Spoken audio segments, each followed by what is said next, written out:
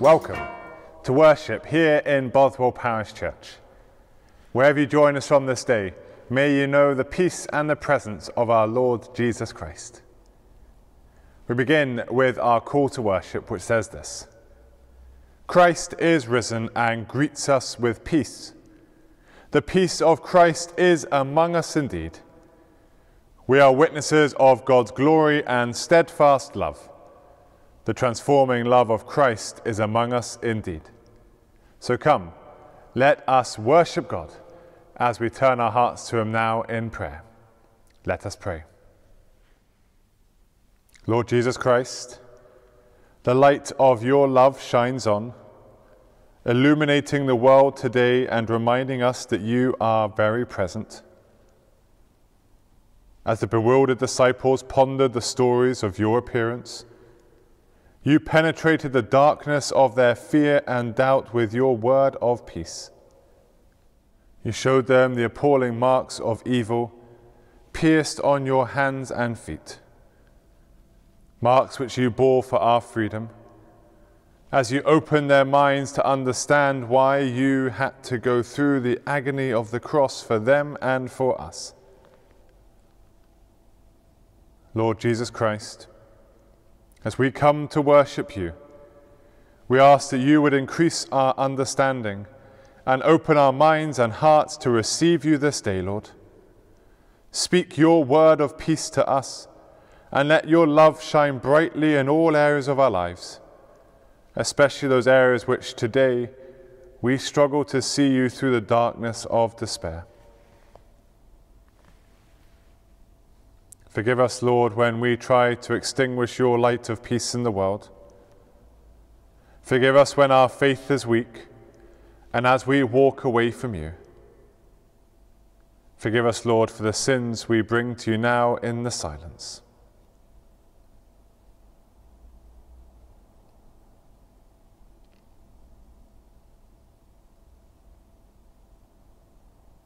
Come to us now, saying the words you have uttered through the millennia, saying, "Go, your sins are forgiven."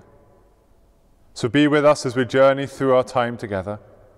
Still our hearts with your peace as we say the words you taught us to say, saying, "Our Father, which art in heaven, hallowed be thy name. Thy kingdom come, thy will be done on earth as it is in heaven. Give us this day our daily bread, and forgive us our debts, as we forgive our debtors. And lead us not into temptation, but deliver us from evil. For thine is the kingdom, the power, and the glory, forever. Amen.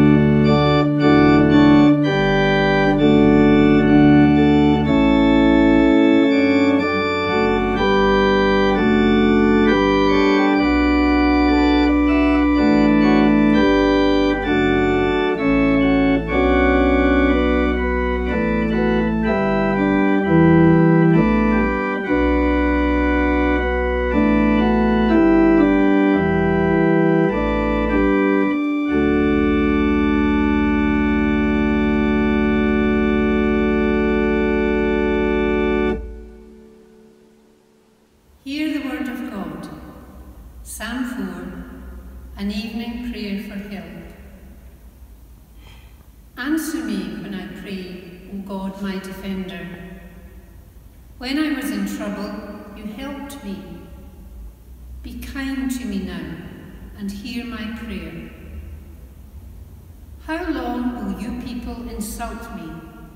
How long will you love what is worthless and go after what is false? Remember that the Lord has chosen the righteous for his own, and he hears me when I call to him. Tremble with fear and stop sinning. Think deeply about this when you lie in silence on your beds. Offer the right sacrifices to the Lord and put your trust in him. There are many who pray, give us more blessings, O Lord. Look on us with kindness. But the joy that you have given me is more than they will ever have with all their corn and wine. When I lie down, I go to sleep in peace. You alone, O Lord, keep me perfectly safe. St. Luke chapter 24, verses 36 to 48. Jesus appears to his disciples. While the two were telling them this, suddenly the Lord himself stood among them and said to them, "Peace be with you." They were terrified, thinking that they were seeing a ghost. But he said to them, "Why are you alarmed? Why are these doubts coming up in your minds? Look at my hands and my feet and see that it is I myself. Feel me and you will know, for a ghost doesn't have flesh and bones, as you can see I have." He said this and showed them his hands and feet. They still could not believe. They were so full of joy and wonder. So he asked them, "Have you anything here to eat?" They gave him a piece of cooked fish, which he took and ate it in their presence. Then he said to them, "These are the very things I told you about while I was still with you. Everything written about me in the law of Moses, the writings of the prophets and the Psalms had to come true." Then he opened their minds to understand the scriptures and said to them, "This is what is written. The Messiah must suffer and must rise from death 3 days later, and in his name the message about repentance and the forgiveness of sins must be preached to all nations, beginning in Jerusalem. You are witnesses of these things." Thanks be to God. They were startled and terrified, and thought that they were seeing a ghost. Come, let us pray. Lord God, wherever you find us this day, bless us now. Open our eyes and open our ears to your glory. Bless the words of my mouth and the meditations of all our hearts. Amen.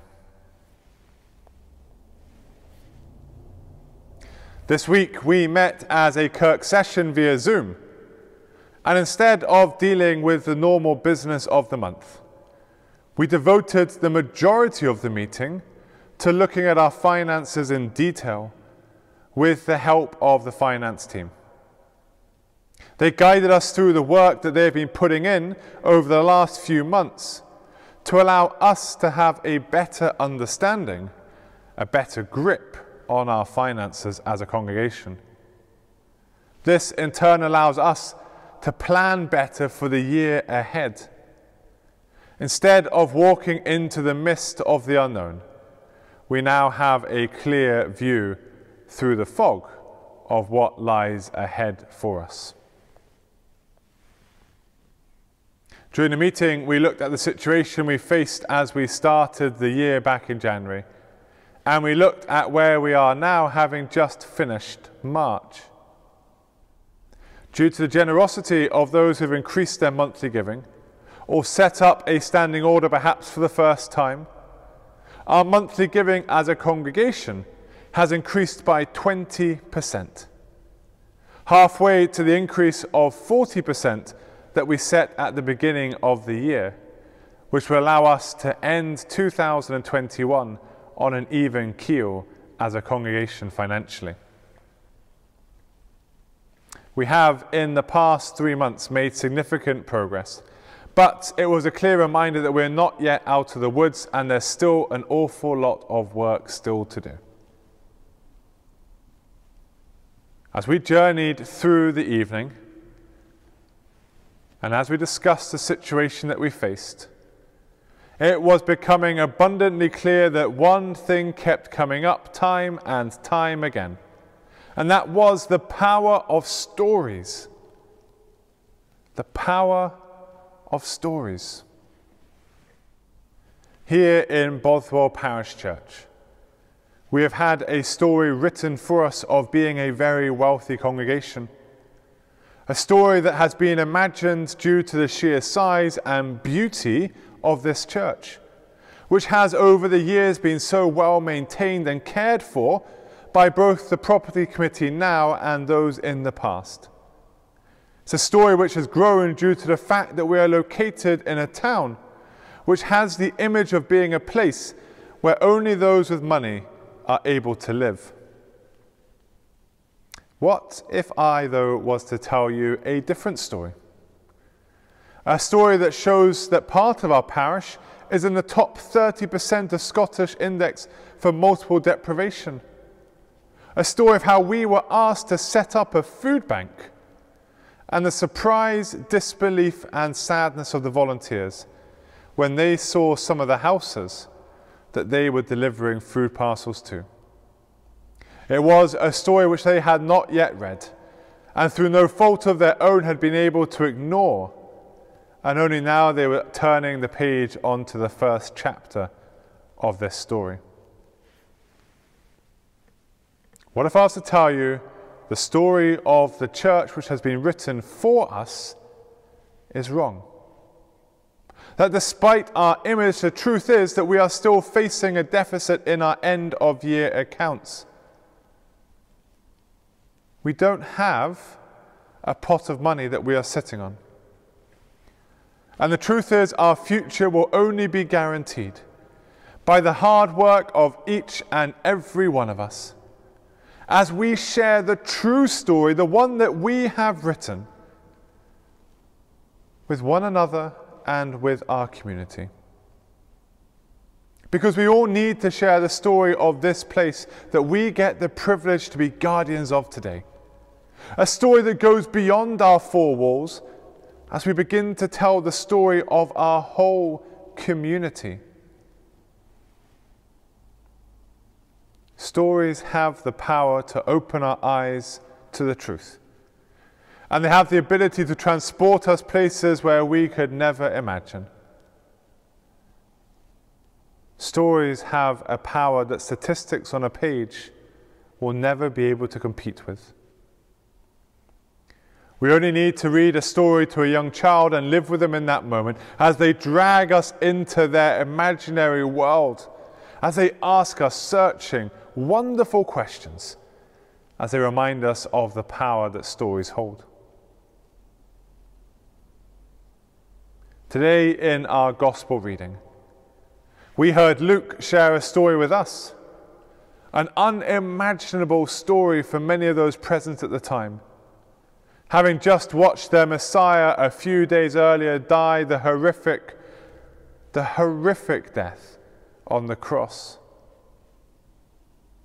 Luke's story illuminates a problem that is over 2,000 years old, that it's not always easy to believe in the risen Lord Jesus, not then and not now. Ultimately, it is something that can only be grasped and understood through the faith that Jesus himself awakens in us, through our relationship with him. if we never experience within ourselves the peace and joy that Jesus fills us with, it will be difficult to find proof of his resurrection from any other source. It is precisely for this reason that I believe that Luke shared this account with us. Because Luke wants to encourage us that belief is not easy, but that we should not give up. As this group of disciples met together, there was excitement, there was wonder, and there was confusion in equal measure. No doubt there were the two disciples who were still trying to catch their breath and narrate the story of how they recognized Jesus when sitting at the table and eating with him at Emmaus, and how they walked the road together from Jerusalem, not knowing who this stranger was. Perhaps they shared how it was only when he broke the bread and passed it to them that they saw the marks of the crucifixion on his hands. And how in that moment before he disappeared, their eyes were suddenly opened. No doubt the women were there once again, sharing their experience at the tomb with the angel and the words that he shared with them, saying, "Why do you look for the living among the dead? He is not here, but has risen." As they urged the others to believe them, and the two disciples who had just come in from Emmaus, perhaps Peter sat there quietly, having run to the tomb himself to see the angel, only to find the linen and the silence of wonder at the empty tomb, yet still filled with amazement at what must have happened. And yet the majority present sit and wonder, having had no experience yet of the risen Messiah themselves. And perhaps they find themselves doubting and not sure what to make of it all. It is into this place of confusion, of wonder, and excitement that Jesus appears and said to them, "Peace be with you." Luke's account is realistic. It doesn't try to paper over the cracks, but instead lays them open for all to see. The appearance of Jesus and that group of disciples who had walked with Jesus only days before the crucifixion does not transform them instantaneously. Some become afraid and think they are seeing a ghost. All kinds of doubts come to the surface of their lives in that moment. We read that despite hearing him speak to them, some are still filled with disbelief that Jesus was risen and there with them in that moment, because they were stunned and left wondering. And so I wonder if, as Jesus ate the fish, they were transported back to that moment, that Jesus fed 5,000 people with just 2 fish and 5 loaves. That moment when their eyes were opened to the truth of who Jesus was. How like the disciples we are today. Faith in the risen Jesus has not come to us in a fixed or automatic manner. It is not easy to comprehend and often begins to form in our hearts in a small and fragile way. It grows in the midst of doubts and questions as we ask, is this true? That something so great and wonderful could possibly be real? Luke's account reminds us of how we are able to share our story, and how in doing so our story has the possibility to change us and those around us. For the risen Christ makes himself known to us in ways both large and small.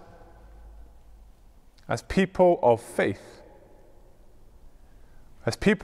we are to be witnesses to Christ's presence among us. And we're to do so in our words and in our deeds. because our faith demands nothing less. And it is in the telling and the receiving of our story that our eyes are opened to the truth and to the glory of the risen Christ. We have our story to tell today. A story of those who came before us. A story of the faith which seems unimaginable at times. A story of the risen Lord still present in our midst as he sows seeds of hope in the ashes of despair. A story of a brighter future for us here in Bothwell Parish Church. A story of a brighter future in our world in general. And so Christ invites us to tell our story today, because it is in the telling and receiving of our story of faith that we become witnesses to the risen Lord. Amen. And thanks be to God.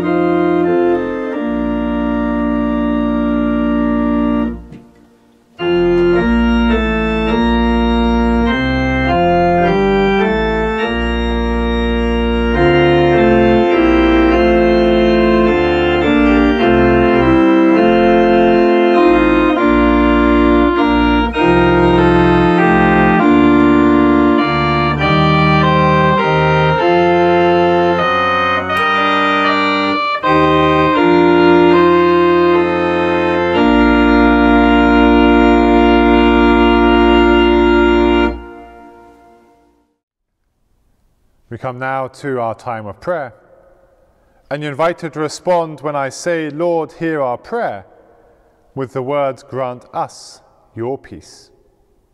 To come, let us pray.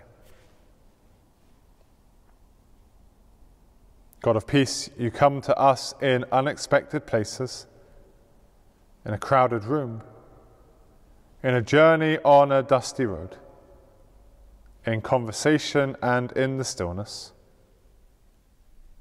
You come in the midst of our doubt, our fear, our sorrow. You come in the power of the resurrection, that no pain and suffering is unknown to you. Lord, hear our prayer. Grant us your peace. God of peace, you bring and give to us a peace that passes all understanding.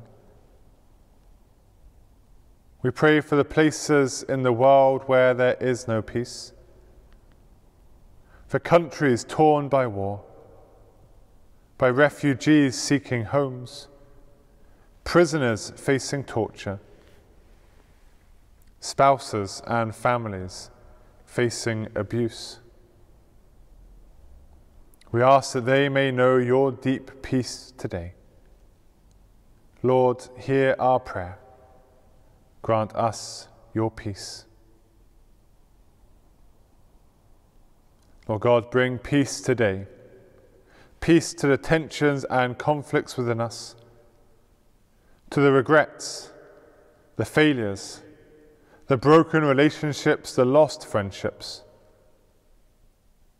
We pray today for all who are restless, with regret, with sadness, and with broken hearts. Lord, hear our prayer. Grant us your peace. We pray today for all who are alone, for all who feel unseen, for all who hide their pain from the world and those whom they love. And we say, Lord, hear our prayer. Grant us your peace. Lord, you bring us peace, and we pray today that we too may become peacemakers in this world. In Jesus' name we pray. Amen. Wherever you are today, go into God's creation with peace. Go with the blessing of Christ, who invites us to tell the story of his life, of his love, and of his forgiveness. So go with the blessing of Father, Son, and Holy Spirit, this day and forevermore. Amen.